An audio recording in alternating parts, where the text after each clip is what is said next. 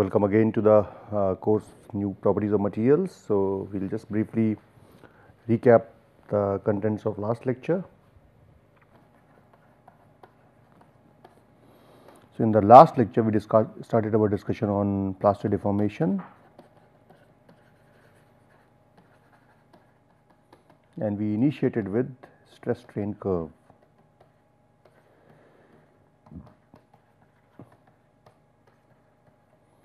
And the most common of these is engineering stress strain curve, but at the same time you can also have a true stress strain curve.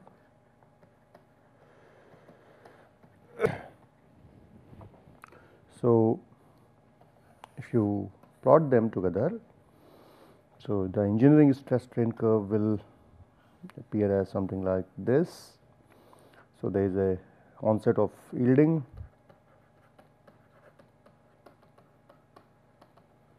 so this is elastic region, so this will be sigma E and this will be E, okay, the engineering stress, engineering strain. This is nonlinear region, and so in this region you have plastic deformation, and at the end we have what we call as fracture. And the various characteristics that we can determine from this, sigma y, and then the maximum stress required for deformation is sigma UTS, ultimate tensile strength, and then we have sigma F, which is EF, let us say the stress to fracture, and this is EF, EY, EU. There could be another curve which is fairly similar up to this point, and then it sort of takes off like this. So, this is true stress strain curve, and true stress strain curve coincides the yielding roughly at the same point, but the stress in the true stress is always higher than the stress in the true engineering stress and strain, and we will see the reasons a little later. The quantities that you can extract from this stress strain curve are mainly stiffness, which is the slope of linear region, which is basically the resistance to elastic deformation. Then we can derive strength, which is basically stress that is required to cause the deformation, or resistance to plastic deformation, which is derived by sigma y, the yield strength. Then we have toughness, which is area under the curve, that is the energy absorbed before fracturing. So, that is measure of toughness, and then ductility is basically strain to fracture, how much can you strain the material before it fractures. And then we also notice that the material gets work hardened,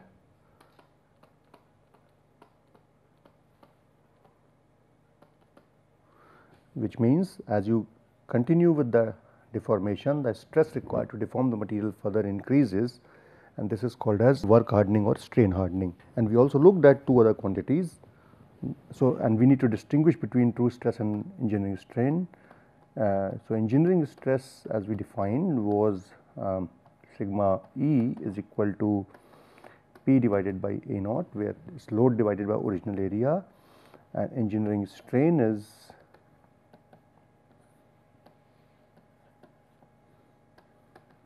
delta L divided by L naught, change in length divided by original length, whereas true stress is defined as load divided by instantaneous area, and true strain is defined as dl over L. So, if you want to calculate d epsilon, and if you want to calculate the overall strain, then you have to integrate this from initial to final length. So, essentially you can say this will become epsilon will become ln LF over L naught. So, this will be the, and the difference between the two is summarized in these two equations. So, sigma true stress is equal to sigma E into E plus 1 and epsilon is equal to ln of E plus 1. These are the two relations which summarize the, and then we also looked at the true stress follows a relation sigma is equal to k epsilon to the power n, where k is strength coefficient and n is strain hardening exponent, typically from 0.1 to 0.5. So, this is what we did in the last lecture, and now let us move on to the contents of this lecture. That, so we saw that from elastic deformation we can calculate properties such as Young's modulus and resilience. So, we will explain in a while what resilience is. From plastic deformation up to the onset of yielding or plastic deformation, we can determine things like yield stress is something called as proof stress. So, this is basically 0.2% proof, and then sigma proportional limit.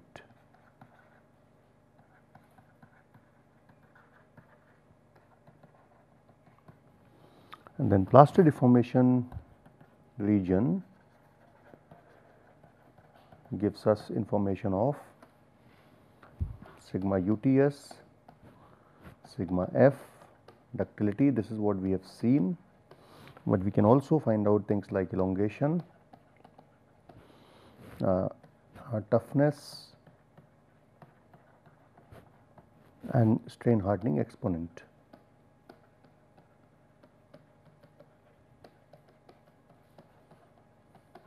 So, there are some terms which we have not seen earlier. For example, what is proportional limit?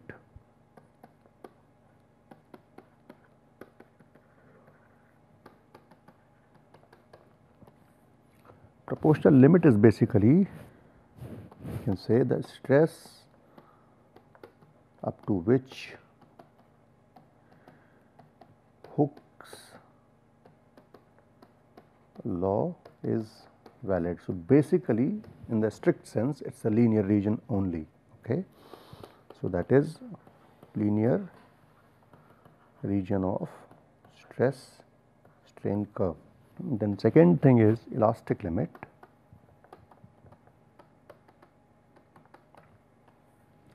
Elastic limit is highest stress that a sample can withstand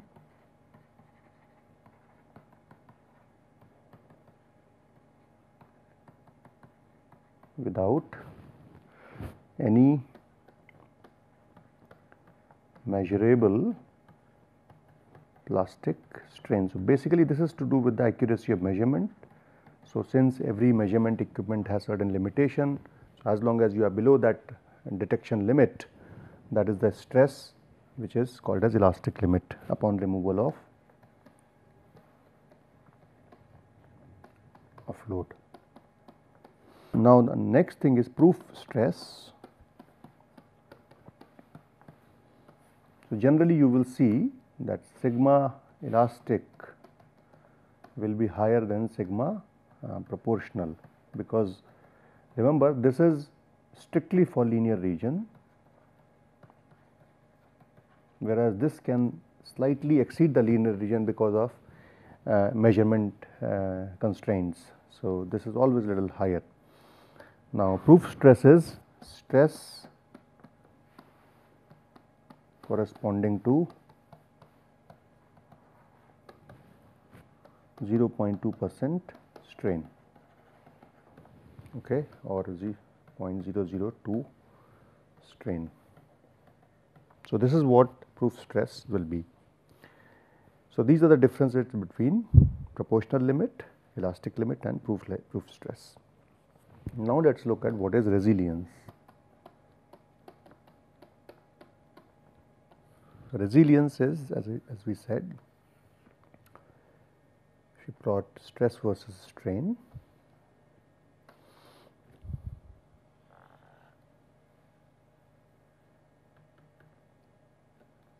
so this is the point at which yielding will start, sigma y. So, area under the curve of elastic region. So, this is basically, you can say,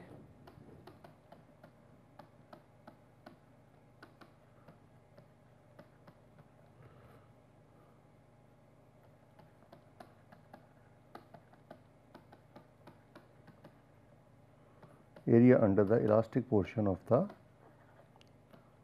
stress strain curve. And what does it depict? It depicts ability to absorb energy when a material is elastically deformed, and then to return to original state upon load removal. So, basically this is useful for things like springs. So, you have springs, you can stretch it in the elastic region and then unload it. So, things like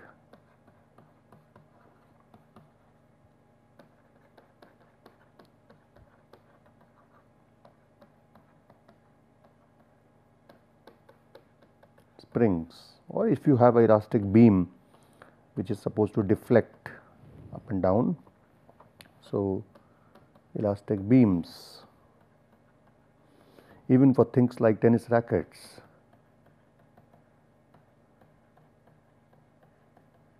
and so on and so forth, wherever things need to deform elastically and then come back to their original condition without getting plastically deformed. So, higher energy is, higher resilience is always good. So, let me give you just an example. So, let us say we plot two materials here.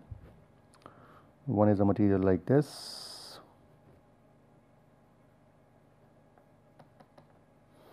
and another is a material which is something like this.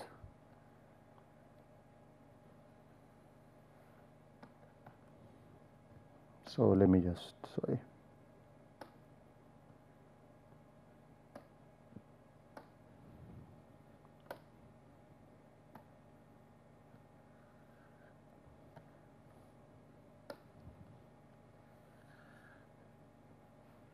Okay. So, we have one sample, let us say, as high carbon spring steel, and another sample is, let us say, some sort of low carbon steel, let us say, for structures. So, if you look at this plot, then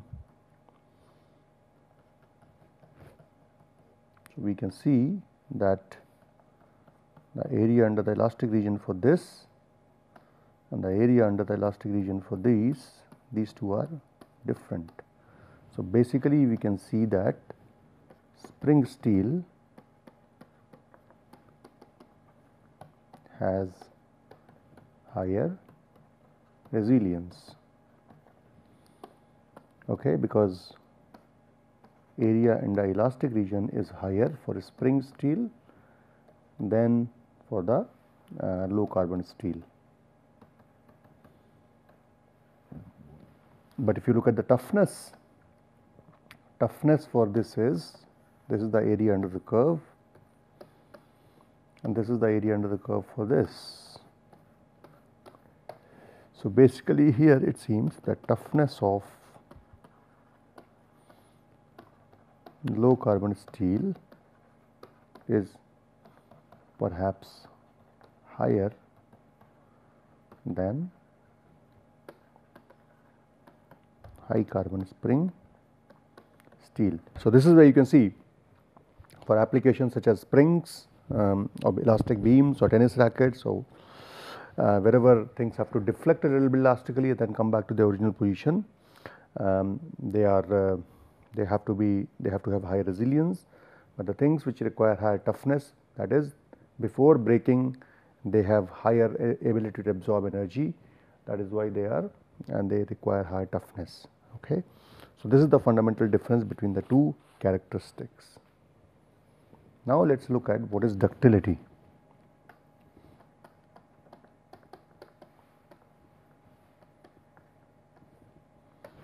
So, ductility is basically defined as, it can be defined by strain at fracture, which can be written as EF could be equal to LF minus L naught divided by L naught, or it could also be written as, so when you have a sample like this,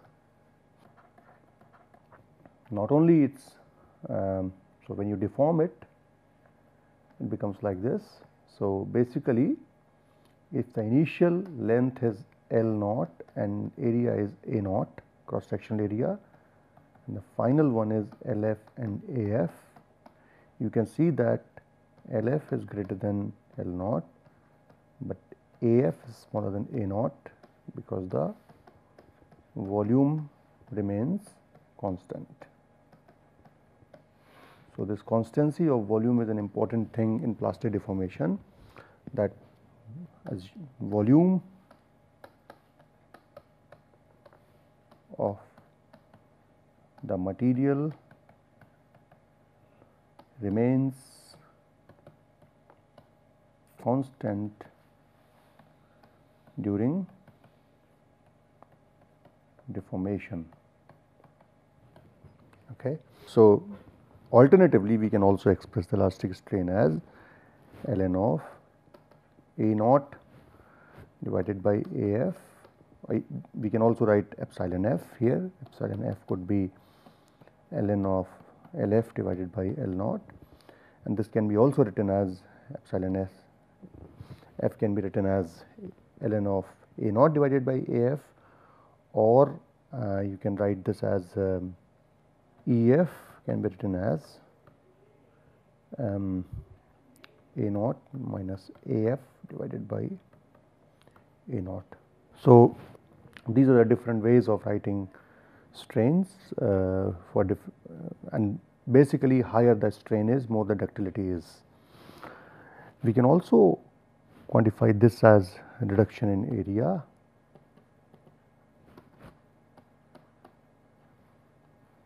So, this reduction in area can be called as Q. Generally it is not written as EF, but more as Q, which is percentage reduction in area is the measure of percentage ductility, that is A naught minus AF divided by A naught. So, this is basically increase in length or decrease in the area are two measures of ductility of a material that are considered. Another difference between stress. So, now the question is, what is the difference between the true stress and true strain? So, having known the quantities that you can derive from a stress strain curve, now let us get back to the question of what is the difference between true stress and true strain curve. So,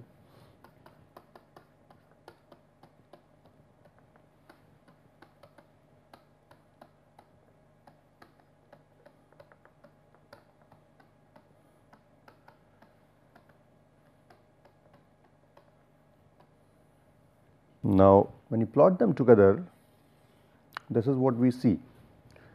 So, we have sigma E and sigma, epsilon and E. Okay. So, the true engineering stress will look like something like this, and the true stress will look something like this. One thing first we notice is that the engineering stress is always lower than the true stress. Okay. So, basically first thing that we notice is that engineering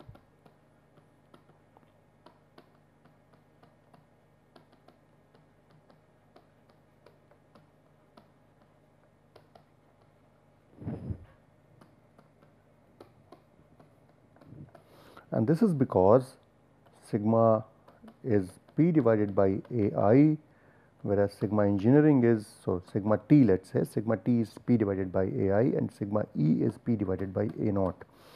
And since AI is always lower than A naught, the true stress is always higher than engineering stress. That is one difference.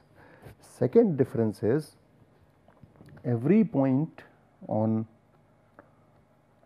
after yielding between elastic region and up to ultimate tensile stress, every point on engineering stress plot, corresponding point on the true stress strain plot will lie slightly to the left of the point on engineering stress strain curve, and that is because of difference between the two values. So, let us compare that. So, when we make a table, for example, for engineering and true values, so let us say let us make a table. So, let us first calculate what is E, which is delta L by L naught, and then let us say we first calculate sigma E in MPa, which is nothing but P divided by A naught. So, let us write the value for this. It is 0.032, 0.044, 0.052, 0.006, 0.072, so 60, okay, then 0.080, 0.092, 0.115.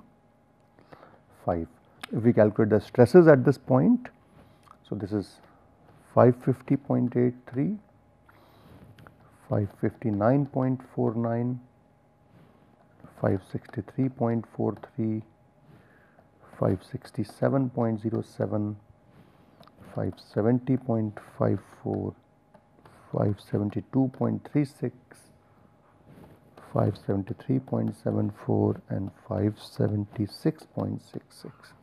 So, these are the strains and corresponding stresses for engineering stress strain curve. Let us look at the same values for true. So, for true, epsilon can be worked out as ln of 1 plus E, and sigma T is equal to sigma E into 1 plus E.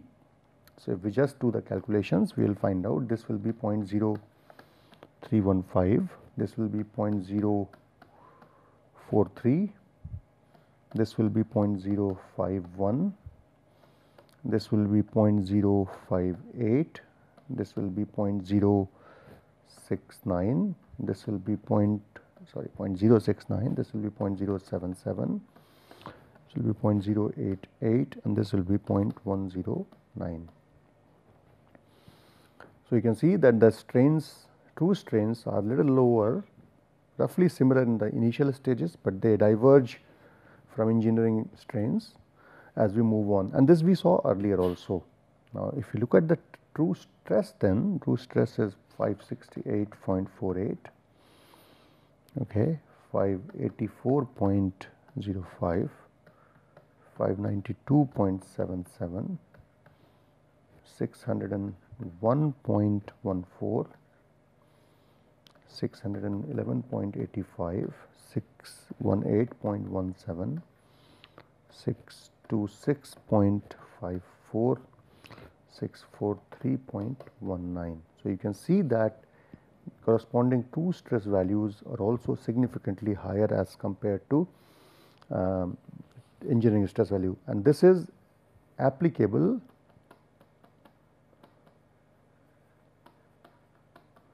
between sigma y and sigma UTS, and we will see why in a little while. So, if you go to this curve, so every point here, if we now just rub it,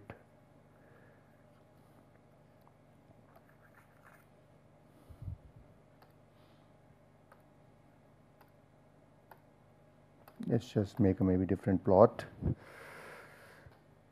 So, this is engineering stress strain curve, this is true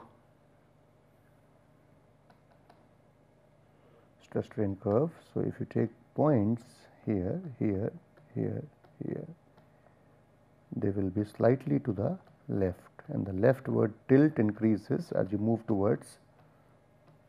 So, this is true, this is engineering. Okay. I hope it is clear the difference between the true stress and true strain curve. So, we will stop here in this lecture. We will discuss some more differences in the next class before we learn more about the plaster deformation. Thank you.